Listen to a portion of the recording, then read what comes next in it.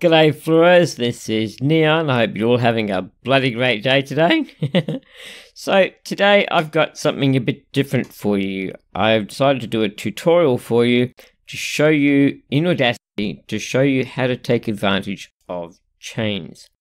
Chains are probably the single most useful tool that you have in Audacity because it allows you to do batch processing of effects. So this is what a chain does. So this is a native recording of just record. I've removed the noise from it, but it's just the way it was recorded. Set against the backdrop of World War. You notice that the microphone volume is really low because it has to be, because the microphone is fairly close to me, and if I emote, then it might clip. And clipping is when the waveform exceeds the space that it's got, and it chops the top off the waveform. So the backdrop of World War comes out rather thin and quiet like that. But that can be fixed. This is a chain, and you apply this to the clip. Now it sounds like this. Set against the backdrop of World War I, witness the birth of modern warfare. Now, doesn't that sound so much better? Sounds great. That's what a chain does. So now I'm going to show you how to make a chain. But first, I'm going to show you what it's like when you don't have a chain, when you have to do it all manually. So let's do that. So, okay, this is the way you go. So when you've got your native recording that you've just done, you're always going to have noise in the room. Even in the quietest room, you're always going to have noise, and you want to subtract. So that's what you want to do. You record 15 seconds of that. Make sure you're holding your breath. If your microphone is close to your mouth, you need to hold your breath so that you record just the room and not you. Make sure all fans are off too. So, you start off by doing this manually, the way you would do this manually before I knew how to do chains. You go into effects, you go to noise reduction, you get a noise profile, you get a sample of the noise. And that's what this is for, is to get a sample of the noise, because you can't get it out of your audio. And we just, boom. That's still got some noise there. You notice there's still got a little bit of noise there. And if we process this, that will get amplified, and we don't want that. So we get 15 seconds, and again, we'll take another sample.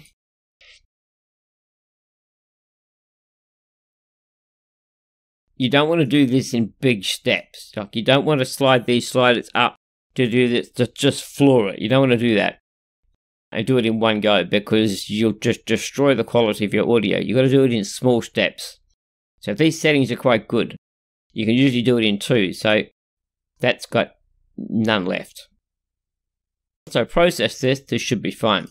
So the way you would normally process it, to get a deeper, richer voice, you would go to equalization, go to BassBoost, BassBoost. Or you could just go down to here to BassBoost and do it that way.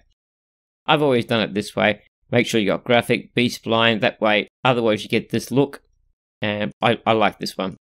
And BassBoost, put that on. Go back to EQ. And do treble boost. And then we go to normalize. It's a good setting for normalize. Then we go to compressor. And this is the settings that I used. And then we go back to normalize. And then finally, because I've got a squeaky little voice, I would drop the pitch down to 4%. And this is what it would sound like. Set against the backdrop of World War I, witness the birth of... So, it's okay, it sounds good. But it takes quite a while, particularly if you're fiddling with it. If you don't like the way, because normally the way I do it is I do an effect and I listen to it. Do I like it? Do I want to tweak it some more, undo it and tweak it some more? So I can spend 10 or 15 minutes on doing this manually. So let's undo all that. Undo that, and we'll leave the noise on. So let's do it with a chain. So I'll show you how to make a chain. You go to File. You go to Edit Chains. Really bloody useful. So what we're going to do, we're going to add. This is my default chain, but we're going to add a new one. And we're going to call it Chain. That's really creative. And oh look, I've already got one called Chain. Let's remove that one. What about that one? Oh, that's...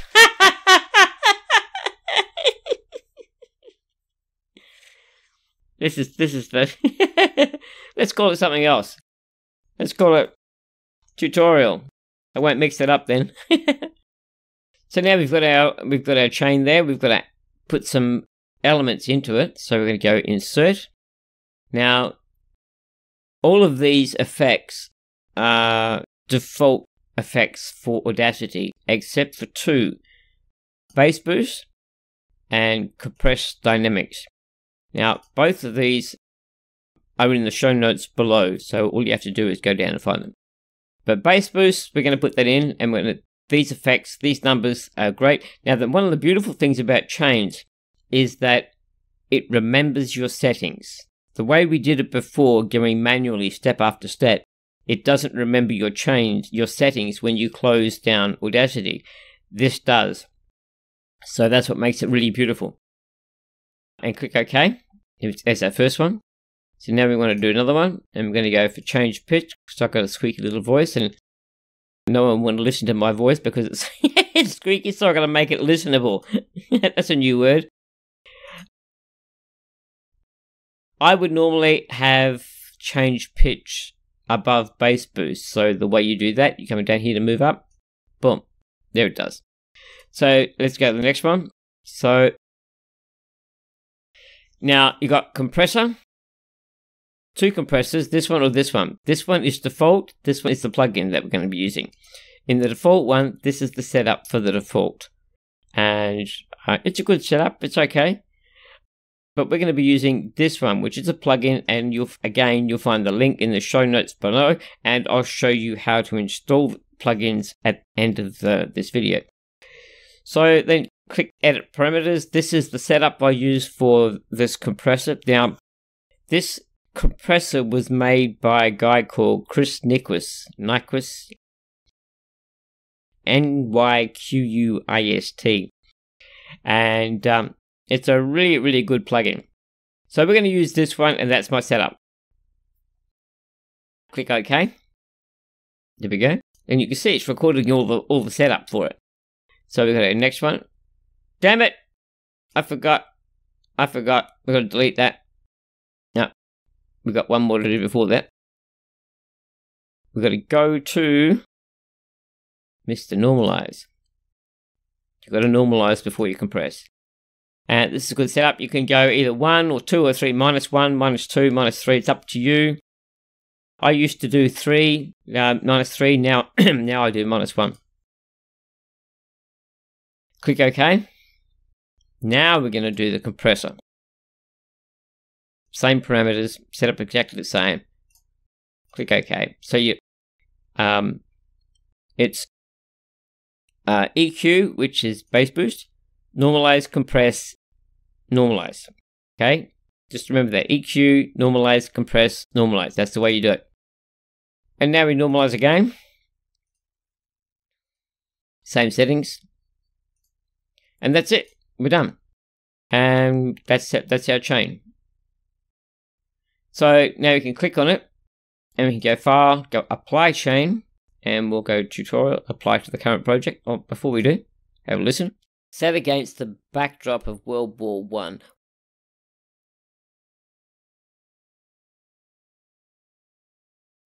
Set against the backdrop of World War I. Doesn't that sound much better? Sounds so much better. This is the one that I use, and boom, which is pretty much the same thing. Set against the backdrop of World War I. A little bit less bass. So, that's really nice, but there's one problem. In order to apply a chain, I've got to go click, click, click. Well, that's 3 clicks. I don't want to do that. That takes too long. Let's have a better hotkey. Hotkey would be good. So, get into Edit, go to Preferences, go into Keyboard, here, and just go up the search bar and just type in chain. Down here, you can type in your just hold down a key like X, V, but I use C. Control C is used for something else, so don't use that. And then press the set button. And you've got it. I'll just go Control C, Alt C, and boom. There it is. Done. So, now you've got that, how do you install these plugins? Excuse me. Now, software, recording, audio recording, Audacity plugins. So you'll get these two files, both of these two files, and you want to download them both. And I'll make sure that the link is available. If the link is missing, you find that the link is broken, then you send me a message. I will fix the link. And because sometimes, you know, these companies, they wipe out your stuff in your cloud storage. So you extract this. Actually, we'll use the other one. This is better to do this. This one has some Mac stuff in there as well. And make sure that you select this one, okay? Don't select them all, okay? Don't just do it like that. Make sure you select Compress, okay? And then extract. Audacity on my drive is stored by default in Programs 86. So go there, open up Audacity, and put it into Plugins. And it's already there. And do the same thing for BassBoost. But with BassBoost, because the second one, you've already done it once, so you don't have to go there and do it again. You can just drop this down, and there's that's where you put it. There you go. But you can only do that on the second time. Now that you've got the files in the right place, how do you install them into Audacity? Well, that's also very easy too. You go to Effect. You go to Effect. You go to Add Remove Plugins.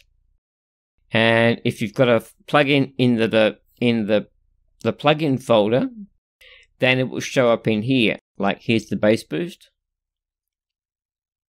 and here's the Compress. What you do once you've put them in there for the first time, then you click on them and you type and you press the Enable button. And you same thing with the other one. Click on it and you press Enable and then press OK. And that's it. That's it. I think they show up in here somewhere. They are in here somewhere. There's BassBoost there. And the Compress, I think, is in here. Is it in here? Where is it? No, C, computer, C. I think it should be in here. Yeah. Come on, open up. Audacity plugins. This is just for the compressor. This one.